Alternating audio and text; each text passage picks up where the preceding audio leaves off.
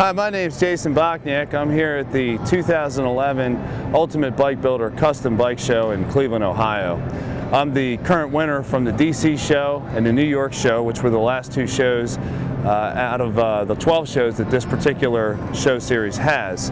And what I'd like to do is talk to you about this build here and tell you about 4 companies that I use to create this motorcycle right here and the experience that I've had with these 3 companies.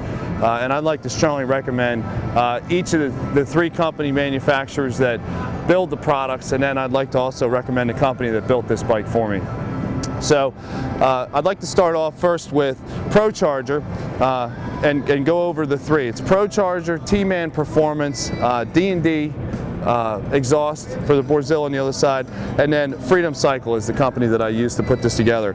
So the first thing I'd like to talk about is this B1 tuner kit that ProCharger makes. The B1 tuner kit is for anyone who has a motor that's had modifications done to it to accommodate the motor. So in this particular build, what we did was we reinforced the bottom end of the motor with a Dark Horse crank.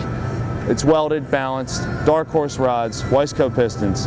And for this kit, ProCharger will sell you the entire kit. It's all self-sufficient and ready for bolt-on. They sell you this primary cover, the bracket, the supercharger itself, the crossover. On the other side, there's an air-to-air intercooler, and then there's the complete unit that goes onto the manifold, the throttle body. So first off, I'd like to talk about the ProCharger with the Gates wet belt that they have inside. What they do is they have a modified cog here, and then there's a Gates wet belt that goes all the way around, transfers to the outer belt out here, which transfers to the transmission.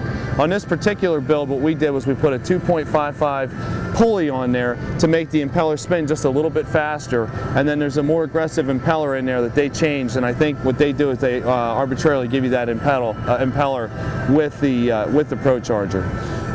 Over here is a pressure release valve. So when you are under normal driving conditions, the blower is always on, but when you're under normal driving conditions and it feels vacuum, the pressure relief valve is open and it lets the air bypass out, or when you let go of your throttle, it lets all the air bypass out so it doesn't collect in your manifold.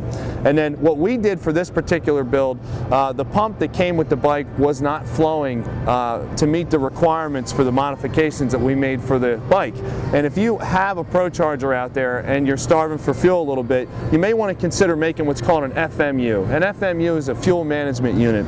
And what we've done here is we bought this Mallory fuel regulator, and on this side over here there's a boost vacuum hose that's hooked up to the regulator. And all I did was I simply plumbed it right up into the crossover that Harley has on the tank, so I didn't have to modify anything on the tank. The 100 psi pump is regulated down to 65 psi at normal operating conditions, and then as soon as it feels boost, pound for pound, it'll close off the crossover and force more fuel to the Magneti Marelli injectors that I have. I think I have 8.9 Magneti Marelli injectors that also come with the B1 tuner kit. Now, what we did over here is I had T-Man Performance do the head work, and T-Man Performance puts a very good product together. What they have is they have done a lot of research and development to complement this ProCharger. He has several bikes that he uses the ProCharger on. T-Man TR at T-Man Performance currently holds the world record for the fastest bagger out on the salt flats, and this guy really knows what he's doing. If you were to take a look at these heads on the inside, what he's done is he takes the heads, machines them, puts a larger intake valve, 2.020 intake valve, 1.650 exhaust valve. For the manifold and the intake, it's 1.800, and then he makes the exit to the exhaust pipe bigger. Inside, the first thing you notice about this head is this 105cc hemispheric combustion chamber, or almost hemispheric combustion chamber. And inside of there, he's got bronze valve guides. And if you look at him, you can see that he's hand machined these things, and this guy's a real purist. He really knows what he does, and you can tell that he takes a lot of pride in what he does. As part of that, one of the kits that he offers is the heads. The Stage 4 Thumper Series is what I went with here, and then he's got this 3-stage oil pump that has 2 stages that scavenge the oil from the bottom of the motor, and 1 stage that obviously flows the oil back into the motor. And then he's got this 662-1 cam that he created, and it is a perfect cam, perfectly timed for forced induction motors. You can go on to his website at T-Man Performance, and I don't know if I have this right, but if you Google search T-Man Performance, it'll take you right to his site.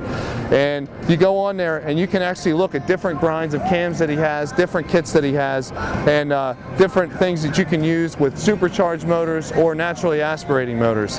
And then to marry this all together, we went to Borzilla and got, or D&D, and got this 2-in-1 D&D Borzilla exhaust. And let me tell you about this exhaust. This exhaust right here is beautiful. The first thing you notice is this arc on the pipe right here, and the reason that is because both pipes are exactly the same length to keep the back pressure the same. And then you see this huge collector back here. The baffle is actually that long, and inside that pipe it makes such a beautiful sound, yet meets all the back pressure requirements that you need for a large size motor. This motor is a 103. We've complemented it with a 60mm throttle body to go along with it. There were some modifications that we had to do. The B1 Pro Charger does not naturally mount to a 60mm throttle body, so there is some milling that is necessary for it. But I want to stress to you that the Pro Charger company makes a bolt-on product that is perfect for a stock motor, and it'll give you 60% more horsepower. What I have here is I have the dyno run that was taken at Freedom Cycle with this current build, and the first thing you can see is this straight line that goes all the way up here. That's your power at the rear wheel. So I've got 171.62 at the rear wheel, and then over here's the torque line that you see over here. And the funny thing about the torque line is, as you can see, at about 53 or 5400 RPM, it kind of maxes out. You know what that tells you? That tells you that you don't need to rev your motor up real high. You can shift at 5500 RPM and you're at your max torque. So what I do is I have my shift light set at 5500 RPM for that, so I can save my motor, because I learned the hard way that over revving a Harley Davidson is not the thing you want to do. So like I said, I just wanted to show you this dyno run here, and just an extreme amount of power. If I were to let it run out to 7,000 RPM, I probably would have got 200 horse out of the motor. And then finally, what I'd like to talk about is Freedom Cycle. Freedom Cycle is a local company in Wilmington, Delaware. They were great with the ideas and the support that I get to help build this. Kathy and Frank over there have just been really the best. They listen to everything I have to say, and if they feel that I'm going in a direction that's not going to complement the bike best, they'll give me recommendations, and they've just been spot on every time. Freedom Cycle, like I said, is in Wilmington, Delaware. Their phone number is 302-798-6900, and if you just Google search Freedom Cycle in Wilmington, you can see their website. It'll come up. I'd like to also thank the Ultimate Bike Builder Competition for giving me the opportunity to show this bike. I've taken a lot of pride and a lot of joy in this bike, and outside of the glitter of the motorcycle, it mechanically is just a strong motorcycle. We're getting 172 horse at the rear wheel, 143 foot-pounds of torque right now, which is just absolutely phenomenal for a Softail. And this class that they have at the Ultimate Bike Builder Competition is great for a guy like me. I don't own a shop. I just had an idea and built a bike in my spare time, and this class for the Ultimate Bike Builder Competition is the modified Harley class, and there's two requirements. You have to have the frame that came with the Harley Davidson, as well as the motor that came in the frame. You can't modify the frame, and as you can see, I didn't modify the frame, but I pretty much changed everything around it. So it really gave me a chance to get into this industry, and I have so many ideas to go further that I think I'm going to try and take it to the freestyle next year. Because of this opportunity, I'm kind of motivated to build my own bike. So I just wanted to thank the Ultimate Bike Builder Contest for that.